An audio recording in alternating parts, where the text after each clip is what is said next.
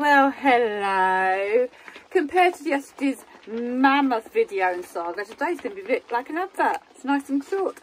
I had hoped, I had planned to go to Sommersby today and Bag Endeby to go and find about where Tennysons, take some photos where Tennyson, the poet laureate, lived, was born, was brought up. He did go to school for 4 years from the age of 7 to 11 at Louth Grammar School, but was bullied, came back home and was taught by his father, who had multiple amounts of books for many, many years.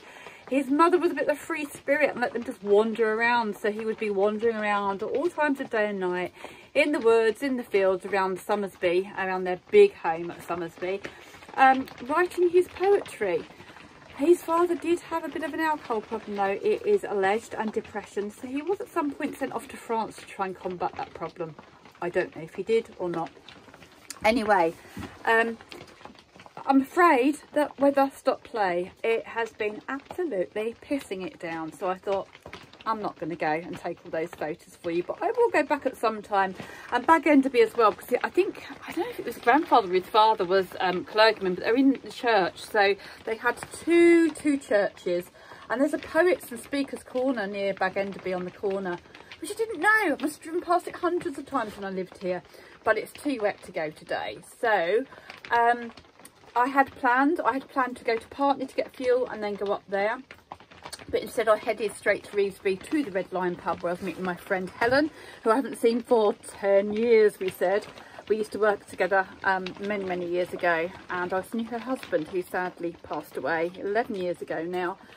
But anyway, as I got to East Kirkby and I stopped to take some photos where the Just Jane was, where we took the photos a few months ago, I suddenly realised that I hadn't actually been to get my petrol. So I had to limp quite a bit from Revesby to Horncastle when I found a garage and got some petrol, so that's good. I'm now at my friend Verity's, but she's not in. She's on her way back from the garage, but luckily she's got a chicken coop. You can't see the chickens though, because I've stood in it and scared them all off. They've buggered off now, but I have given my waterproofs a good try out.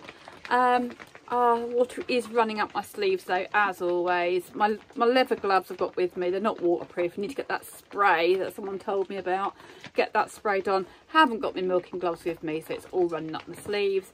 I've tested my new waterproof bum bag out as well, and that seems pretty good. It does seem to have done the job, but I'll see.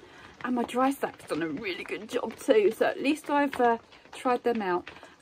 What else was I going to say? Oh yeah, and Tennyson, he married, his wife was the niece of John Franklin. So it was John Franklin was her uncle. So yeah, but it's quite a beautiful place. They grab some massive Sommersby Hall. So I will go there at some point, but when the weather's a bit brighter.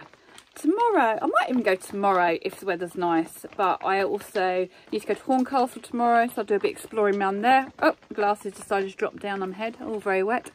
And I'm seeing a friend for lunch, so I might get some exploring done. And then I'm going over to Tallington tomorrow, so hopefully catch up with 158 on the water, either tomorrow or the day after, depending on this weather. I'm not standing out in the rain any longer than I have to. Bye bye for now. I've got some photos for you, hopefully in real